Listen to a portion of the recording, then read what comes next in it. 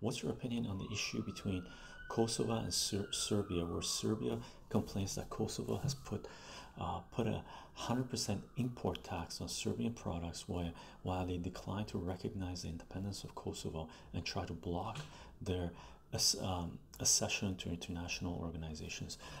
Jilly, I'll give you my opinion. I haven't looked into the intricate details, all the stuff. I know some of the things that took place, but I haven't focused in on that zone specifically. But that is part of a grander picture of the war that's going on and the boundaries that are trying to be drawn right now. Let me get caught up with chat and remind me again. I'll mention a little bit more regarding that if possible, but basically it's part of a grander picture. What's going on here? I might as well address it now. What's going on, in my opinion, what's going on in all these proxies, right?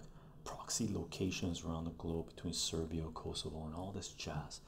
All that stuff is going on as part of a grander design of the powers, two main powers, and you got Asia going on as well with China. But right now, mainly, you could say it's Russia and the West, Europe, and the United States. A lot of it being driven from the United States, from the neoconservatives from the United States. Everywhere right now where they could flare up conflict, they're flaring up conflict. And the way they're flaring up these conflicts is seeds that they have planted years ago or decades ago. Because as human beings, they tell us we should have a 5-year plan, right? You should have a lifetime plan, 20-year plan, 10-year plan, and so on and so forth. You should be able to, we've mentioned this before, do your calculus, extrapolate your vision of where you can be or where you want to be or where you don't want to be for an extended period of time. Just imagine we do this as human beings. How far do you think corporations and governments look down? A while, right? One of the examples is the invasion of Panama in the late 1990s, late 1980s, early 1990s. They said they went after Noriega because he was a drug dealer. They didn't go after Noriega because he was a drug dealer, because he was CIA's drug dealer.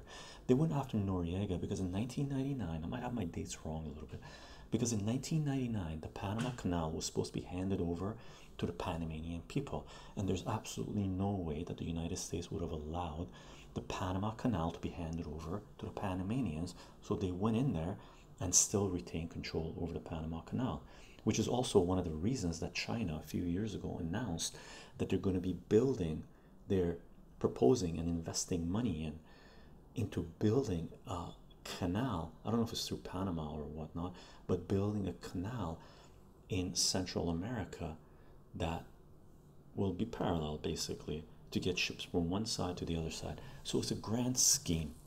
The question is, where do you lie in that grand scheme? Whose interests are being served? Any place that there's going to be a flare-up where the interests of that flare-up are outside parties, most of the benefits are going to be reaped by the outside parties. Do not participate in. Stay localized. Ask yourself, what is in the best interest of the people living here?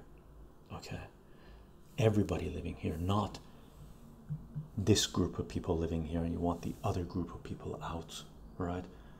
So don't take sides within your region, geographic region, right? What everybody has to ask themselves is, what is in the best interest of the people living here, inclusive of everybody living here, right? There is no other in your region where you live. Okay, everybody, you're all equal, right? What's in the best interest of the people living there? Is it going to be dialogue, or is it going to be war?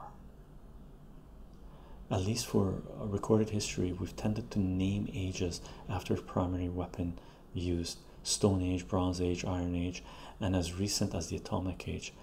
Well, it's no mistake that this is the information age. Yeah, Surua, very well put.